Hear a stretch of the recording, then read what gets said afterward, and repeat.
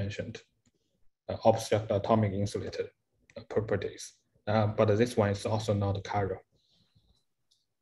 Okay. But also the chiral symmetry or something similar to Waals metal will be break the time reversal symmetry. It's a nice try to construct a Josephson diode effect. Right.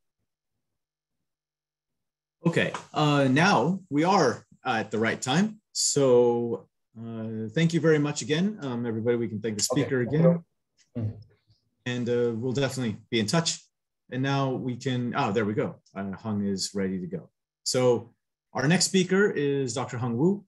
He is going to be talking about the realization of the field-free Josephson diode in the van der Waals heterostructure. That was actually mentioned a few times earlier. So Heng, whenever you're ready, please take it away. And we are still recording, yes, Val? Yeah.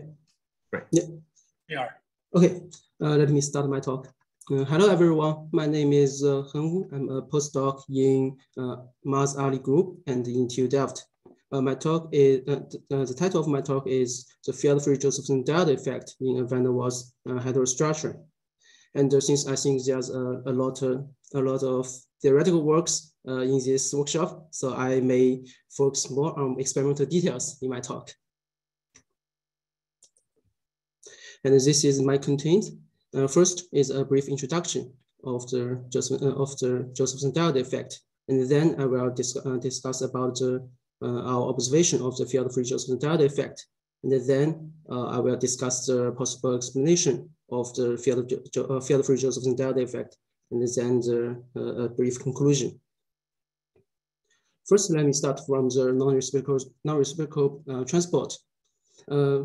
Non-reciprocal transport is a very typical behavior in PN junctions, and it has been studied for many years. And as we can see in this IV curve, we can see the different voltage response while for the positive and critical and the negative current. And the PN junction is a system that breaks time inversion symmetry. So when the non-reciprocal transport was introduced to the superconducting regime, there's some expectations. For example, people are looking for different, also looking for different voltage response while in positive and negative current, and the system should break both time reversal symmetry and inversion symmetry. And later on, people found there's another kind of non-reciprocal superconductivity, and that is the system can have different critical current. That is the positive critical current is different from the negative current. However, in this work, the system they use breaks time reversal symmetry and the inversion symmetry at the same time. So, and also in the non-reciprocal superconductivity, previously people also ascribed these to the magnetic chiral anisotropy. Yeah. And I think this is the most recent superconducting diode paper about the super lattice they used, and as we can see from the super lattice here. When they applied the magnetic field, we can see from one direction the superconductor is in normal state. However, when in the other direction, the superconductor is in superconducting state. And they found the positive and negative current difference with external magnetic field. And also in this figure, they show the positive and the negative current behavior as a function of magnetic field. And I think this figure relates to the previous question. And also, this is also my question, actually. And we found if they sweep the magnetic field direction, we can see their superconducting diode effect is reversed.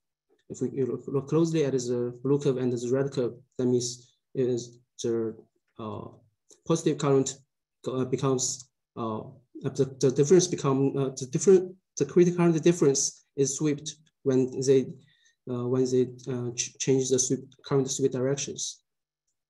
And in our work, we use a system called Josephson junctions. Since there are various types of Josephson junctions, for example, the tunnel junctions and the coplanar junctions, and also recently the coplanar junctions based on 2D materials. So let me give a brief introduction of the Josephson junctions. So if we describe a Josephson junction, that means we need to know all the parameters of two superconductors, and it can be described with this formula. And a Josephson junction must have a phase difference between the two superconductors, and the supercurrent is related with phase difference, and the phase difference, the derivative of the phase difference as a function of time is proportional to the external voltage. And in the tunnel junctions, we can see the IC critical current is related to the critical voltage and also the normal state resistance, and the critical voltage is related to the superconducting gap of the superconductors, and also as a function of temperature. So in this critical voltage formula, we can see that the barrier property is normally neglected. In addition, the Josephson junctions can be modulated by the external magnetic field. For example, the magnetic field can modify the phase difference and show a critical current oscillation as a function of magnetic field. And therefore, the ferromagnetism of the barrier material is almost considered and is very widely studied in Josephson junctions. And most recently, I think people are looking at the different quantum materials, also like the topological properties of the barrier materials to see what is their influence to the Josephson junctions. For example, the topological edge state can result in the supercurrent interference and result in squid-like properties. For example, in the WT to hinge also can create in this WT to hinge state paper. So from our point of view, and we think it's quite interesting to see if there's any other quantum materials that can influence the Josephson junctions properties. And in our project, we choose the material system is niobium-3 halogen 8, and this is a material and that undergoes paramagnetic to non-magnetic transition when cooling down the temperature, and the transition temperature is different with different bromide dopant. And both niobium-3 chloride 8 and niobium-3 bromide 8, they are layered materials. That means we can exfoliate them easily. And also the niobium atoms form conformal lattice in both these materials.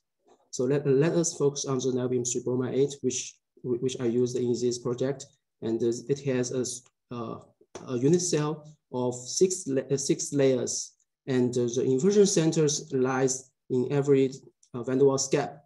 So therefore, that means if we get a even layered niobium-3 bromide 8, it can keep the inversion symmetry. While if we got the odd layered niobium-3 bromide 8, we can get the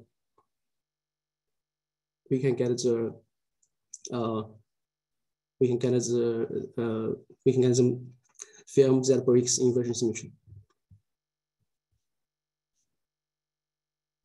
Also, in recent discoveries, in some theoretical work and also in the APEX work, they predicted and also observed the flat band in the niobium-3 chloride 8 monolayer samples.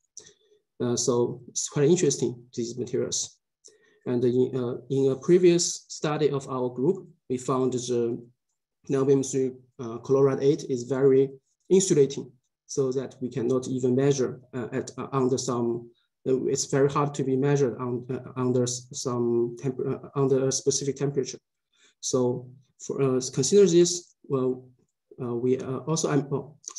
made a niobium-3 bromide 8 structure, and we found a similar result. So for the Josephson junctions, we cannot make a planar structure for the very insulating materials. So we have to use we have to fabricate a vertical structure for the niobium-3 bromide 8.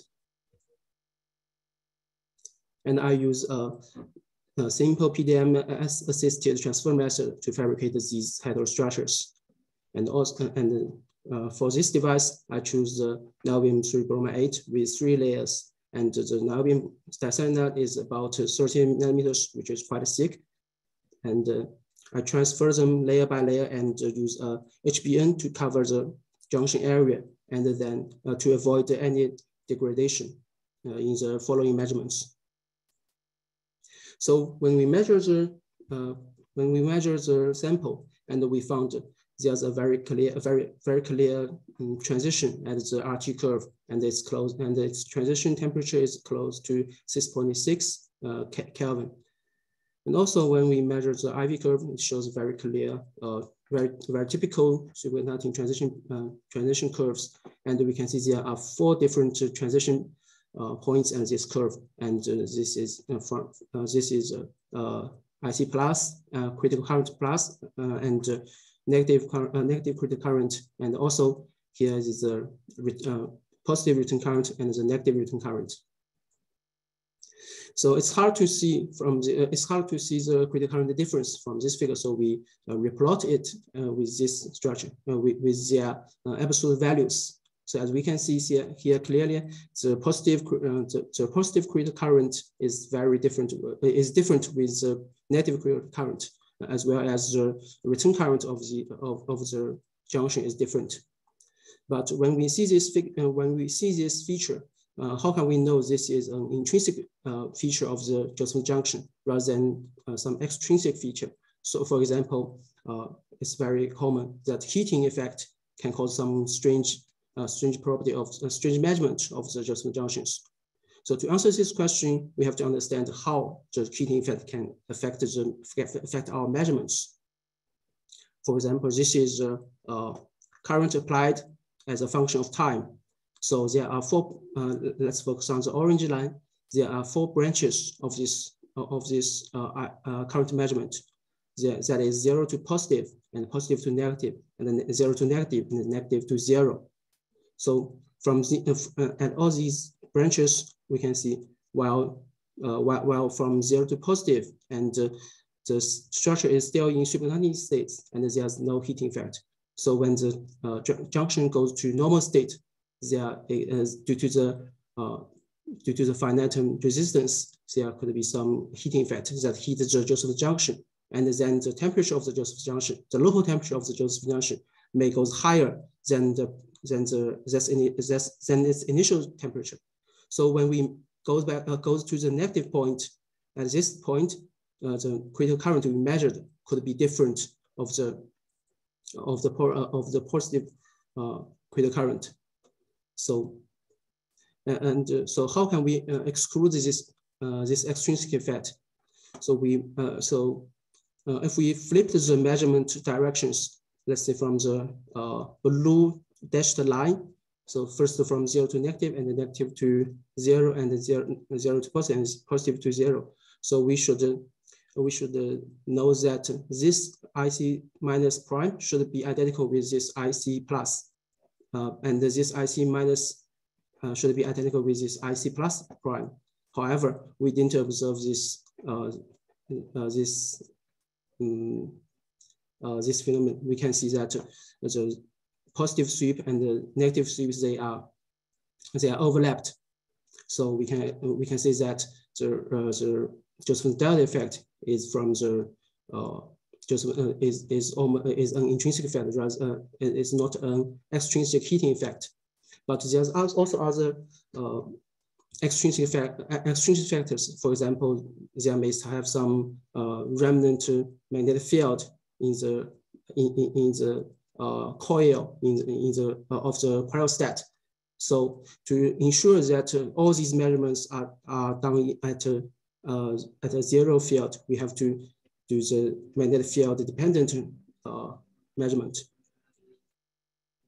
Therefore, we applied the in-plane magnetic field with a sweep down direction, and we found when we decrease the magnetic field, we can also see the Josephson diode effect, and it's almost the diode effect almost perished at 35 millitesla, and this is our IC versus as a function of external magnetic field. As we can see, since there's a very weird plateau of the positive critical current, therefore there's some critical current difference at the below 35 millitesla. And this is the delta IC as a function of the external magnetic field. And we can see it's not anti-symmetric like previous superconducting diode effect in that Nature paper, and it's almost symmetric with the magnetic field. So we can confirm that the Josephson diode effect here is a true zero field effect. And in addition, we also measure the Josephson diode effect as a with different magnetic sweep direction. For example, we flip the sweep direction from negative magnetic field to positive magnetic field. However, we didn't see clear difference between these two curves. So the Josephson diode effect here is independent with the magnetic field directions. And so what the usage of this Josephson diode effect as an analogous to the previous p-n junction studies, we think since there's a critical current difference here, if we apply a current in between of these of the positive and negative currents, then we should get a rectification of a square wave excitations, and this is what we did. As we can see, if we apply the current in between, and for the positive current, and the Josephson junction remains in the normal state, resistive state, and while in the negative current, and the Josephson junction goes to the superconducting state. And also to test the durability of the Josephson junctions, we did 10,000 circles for this junction, and it remains very stable. The behavior remains very stable. And also, there's some extrinsic effect can cause this rectification. For example, the drift of the current source. So to avoid this, extrinsic factor, we use a resistor to measure the current in the circuit rather than use the nominal current shown in the current source. And we also studied the Josephson junction effect as a function of temperature. And as we can see, when the temperature below 1K, there's no much difference of the IV curves. And while when the temperature goes up, the Josephson diode effect almost perished. And this is IC Josephson diode effect as a function of temperature. And we can see it almost goes to zero difference when the temperature below, close to 4K. And almost the highest temperature we can find the Josephson diode effect is about 3.86K. And we can see there's still the critical current difference in these IV curves. And also, as we can see from in this figure, the return current is almost the same with the critical current. That means the Josephson junction goes to the strong overdamped region, and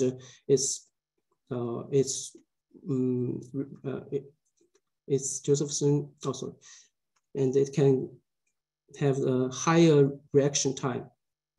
But for the rectification at 3.86K, we can see there are some punch-through errors, maybe due to the unstable state of the superconducting state and also the resistive state. And then we also measured the Fraunhofer pattern of the Josephson junction and to say this is a truly Josephson coupling between the two electrodes. And as a control experiments, we measured the Josephson diode effect in other devices. For example, we have a four-layer device, and we also see the similar IC plus IC minus behavior, and also the similar symmetric delta IC versus magnetic field. And also we made a two-layer structure, and we also see a very similar critical current difference behavior.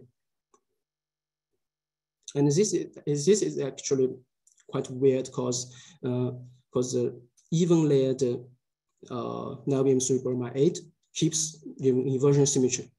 So we are thinking about where the inversion symmetry of the niobium bromide 8 is reserved. However, for the whole junction, the top interface surface between the niobium diselenide and the niobium 3 bromide 8 and the bottom surface between these two materials, they are not identical. That means the junction itself will break the inversion symmetry. And we also did some other experiments to exclude the influence of the niobium diselenide. So to see if the Josephson diode effect comes from the electrode rather than the whole junction. For example, we made a niobium diselenide stack, and we found there are 3 steps in the IV curve, and we found there's no field-free superconducting diode effect because the IC as a function of magnetic field is anti-symmetric with the magnetic field. And also we use few layer graphene as a barrier, and we also found the delta IC versus B is anti-symmetric. That means there's no field-free Josephson diode effect in these devices. So next, I would like to discuss about the possible mechanism of the field-free Josephson junctions. So previously, when they discovered the superconducting diode effect, they always ascribed to the magnetic chiral anisotropy.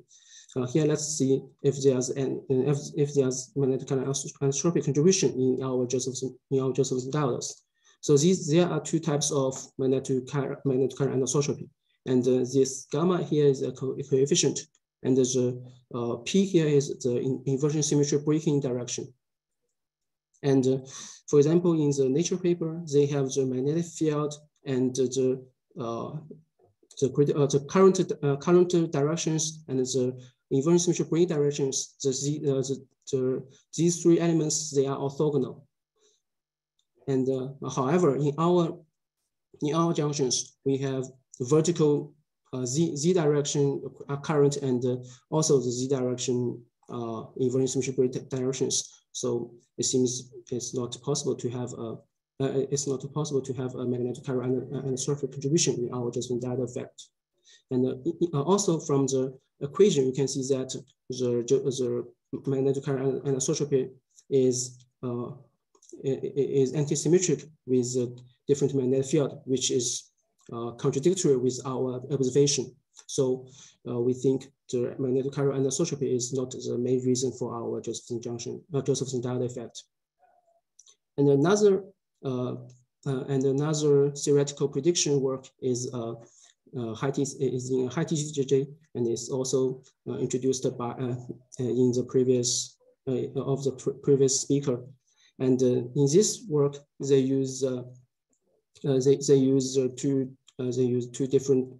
different high TC superconductors, and the first one is hole doped, and the second one is particle doped, and also these two these two superconductors are close to the insulating superconducting boundary, and then due to the Fermi surface line at the interface of the Josephson junction, so there may they predicted there could be a multi-insulating spontaneous multi-insulators region in this in the surface, and the multi-insulating insulator region will act as a analogy to a p-n junction. That means in one direction the region is elongated, and in other direction it is suppressed.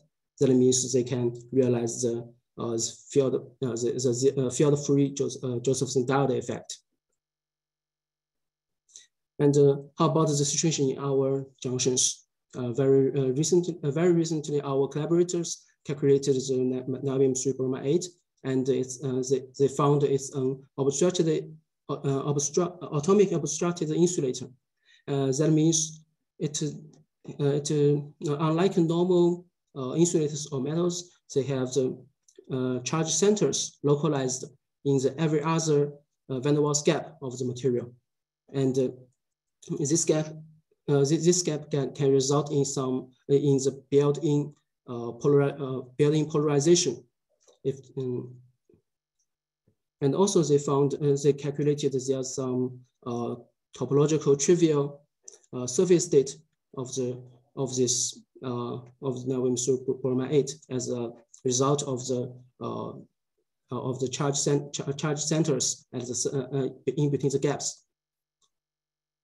And also a similar result is done by Hun Jiang, and he is the previous speaker.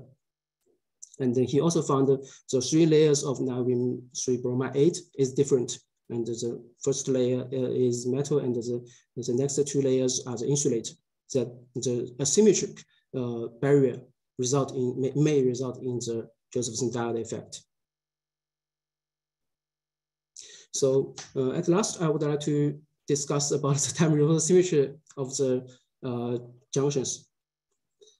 In previous theoretical calculations, and they calculated these different structures of the spin structures of the niobium bromide, and they found is in a monolayer structure is the ferromagnetic has the lowest energy. Then they predicted there's some ferromagnetism in the material. And however, in our experiments, we measured niobium dicyanide device above the critical temperature of the niobium dicyanide, and we found there's no signal of the ferromagnetic transition. For example, the hysteresis of the magnetic resistance as a function of magnetic field, external magnetic field. And also we use few layer graphene as the electrode and measured the niobium-3 bromide again, and still we didn't observe any ferromagnetic related signal of the material. So at least we can know maybe there should not be ferromagnetism in this material, at least for current measurements. And if there's some ferromagnetism, maybe if there's any ferromagnetism in this material, there should be very weak and can be hardly detected by the magnetic current, magnetic resistance measurements. However, since this is contradictory with what they predicted in the theoretical paper, so we think maybe there's some more even more complicated spin structures in these materials that may break time reversal symmetry, but we are not sure, and we think there's more experiments need to be done in the as the next step. So let me give a brief conclusion of my project of my talk. First, we realized there's a field-free Josephson diode effect in niobium dicyanide, niobium 3-bromide 8, niobium dicyanide Josephson junctions with 2, 3, and 4 layers niobium 3-bromide 8. And then we use this Josephson diode effect to demonstrate rectification of a square wave excitation. However, even though we observed the field-free Josephson diode effect, the fundamental mechanism we believe is still veiled, and more theoretical work and more experimental work are needed in the future. Okay, at last, I would like to acknowledge all my collaborators, Professor Mars Ali and Dr. Yajia Wang, and Yuan Fengxu. For he is our theoretical support, and Professor Terrell McQueen. He provided the niobium 3-bromide 8 crystals to us. So that's all my talk. Thank you. Okay, so thank you very much, Heng. That was an excellent talk. Yeah. And now we will take questions. Yep. So let us see here. There's both the chat and of course everybody can raise hands. So I see, Vala, I think you were first, maybe? Actually, I think Nicola beat me. I'll let him Okay, go. great. So you're gonna be second then. Nicola, could you please go ahead? Nicola, you're muted, or we don't hear you. Sorry, microphone off. Can you hear me? Yeah. Can you go back to the slide where you have the diode effect as a function of the field? This with the bell shape. Yes, one? That's one. Yeah.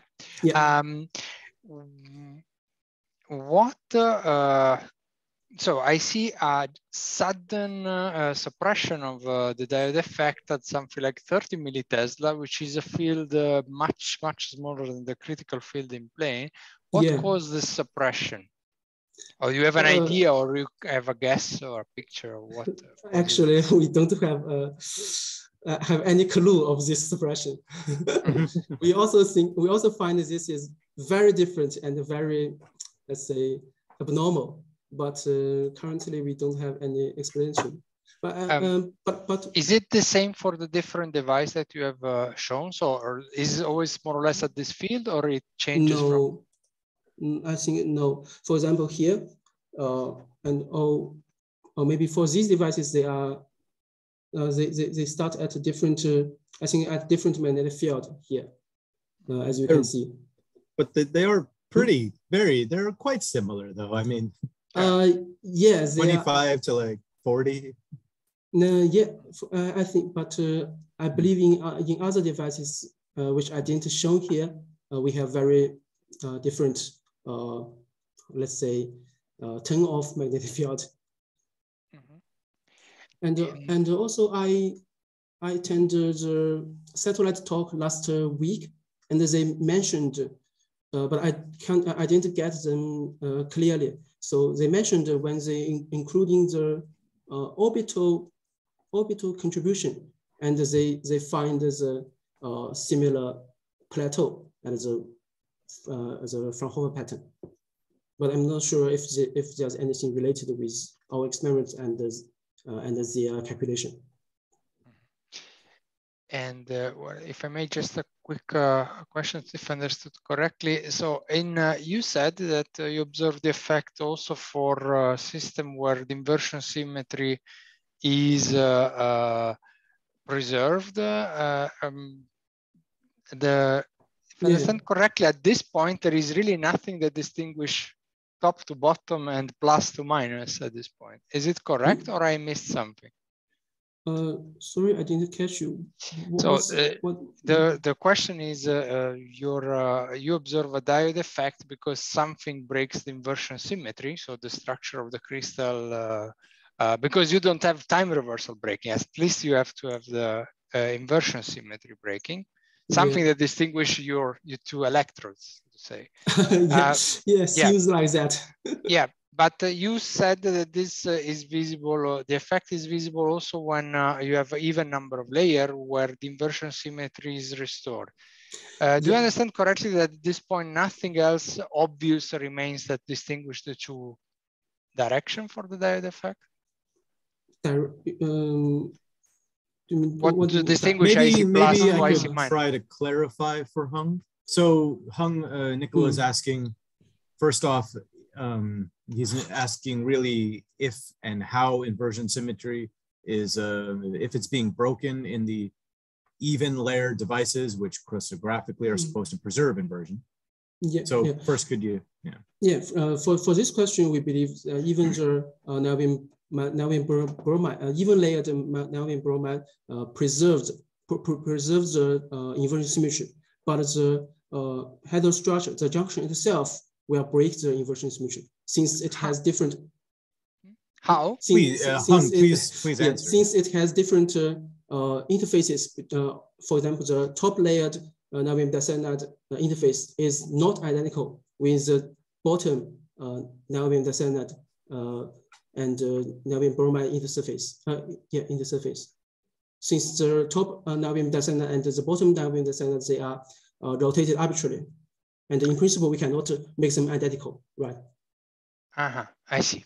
Yeah. Okay. Thank you. Thank you. Now it's clear. I think we have a question in the, well, first Vala, and then there was a question in the chat. So Vala, please go ahead. Thank you. I understand that you've varied the magnetic field in out of plane and in plane directions.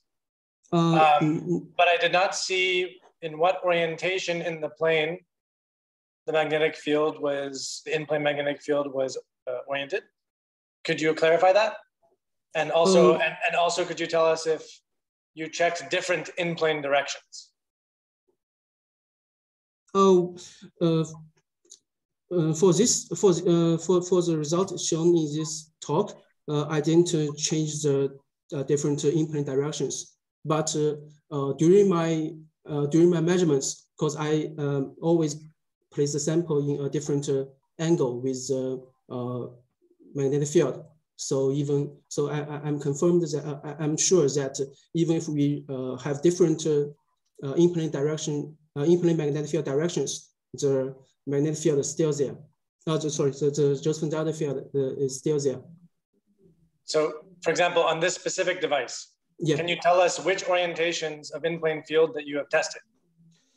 I can't remember exactly, but I think it should be like around this direction, the magnetic field. Okay, thank you. Yeah. Okay, thank you very much, Vala. I'm going to read a question from the chat. Yeah.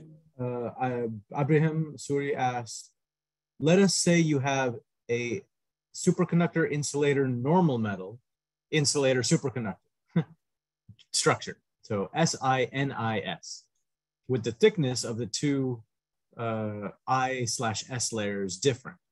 Does this not break inversion symmetry? Do you expect a diode effect in such a setup? I think it can be very different if we have different structures. For example, for 2D materials, we always have different interfaces. So I would say if you made this structure with 2D materials, then the structure will break inversion symmetry along the Z direction, let's say. But if you made this by deposition, and I believe we always consider the deposited metals, they are isotropic. So I would doubt if the structure would break the inversion symmetry. So, but like what I shown in here, and for the result here, niobium disaccharide, few layer graphene niobium disaccharide structure, it also breaks inversion symmetry along the Z directions, since we have different interfaces of the top interface and the bottom interface. So it doesn't mean if we have an inversion symmetry breaking, that definitely result field-free superconducting diode effect.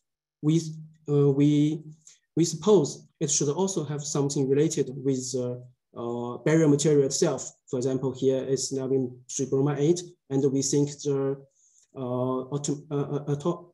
atomic obstructed insulator property may result in this field-free superconducting diode effect. Does my answer your question? I mean, we'll have to wait to see. Yeah. Okay.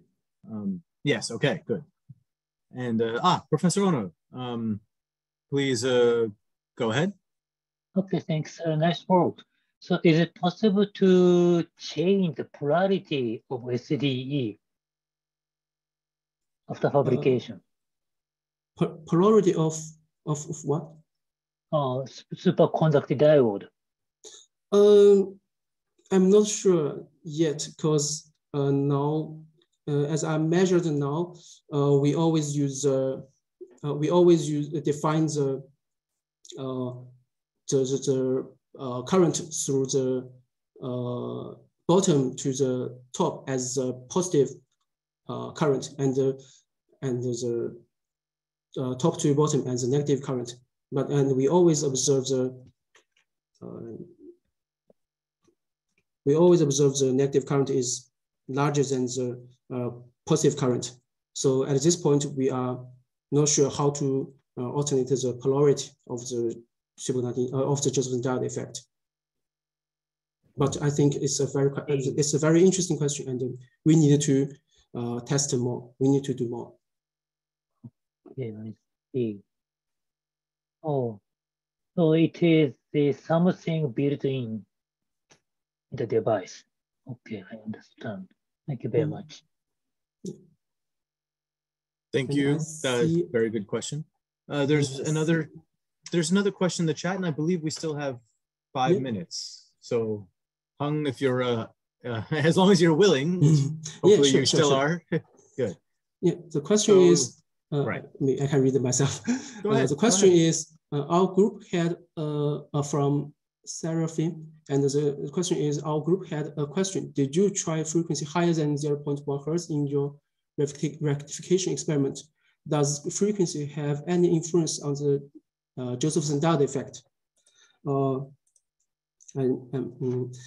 I suppose you are mentioning this figure, and yes, we did our rectification experiment at 0.1 Hertz and 0.5 Hertz, but we believe this is not the limit of our devices, because in our labs we don't have RF measurement for the Josephson diode, so we can only respond to the 0.5, and I also tried 1 Hertz at maximum. That is our program and our equipment can respond to this frequency, but I don't think this is a higher the frequency limit of our Josephson diode effect. Okay, thank you so much. Yeah, and I see you have another question in the chat. Yeah, the other question from Saurabh